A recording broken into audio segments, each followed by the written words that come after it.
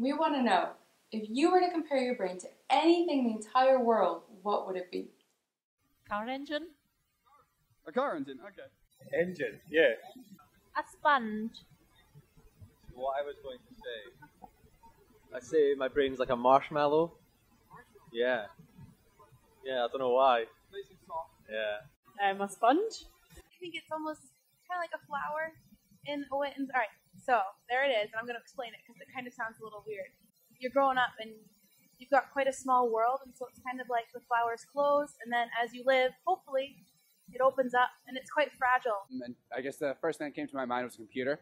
Probably just a sponge. Soaks up everything and remembers it. So yeah, I was thinking like a city where you never know what's happening all the time, and there are things that your brain does that you don't know about, but something is constantly happening, and there's a lot more going on inside in a confined space. Perhaps sponge. If I could, yeah. Soaking up, and as we get older, a bit kind of leaking out. That's okay. I can't really think of anything to like, really compare it to. I mean, it's uncomparable. Yeah, completely uncomparable. I would compare it to an engine. Your brain operates everything, so without your brain, then you're just an empty shell. My answer would probably be a computer, but it's a bit of a ridiculous question because no single thing can encompass all the astounding things that our brain deals with every day.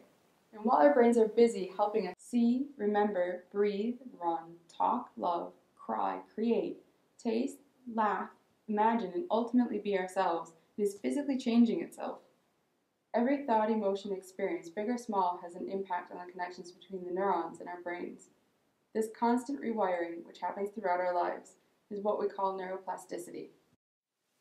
Going back to the analogies, a living city is a brilliant way to describe our adaptable, ever-changing brains.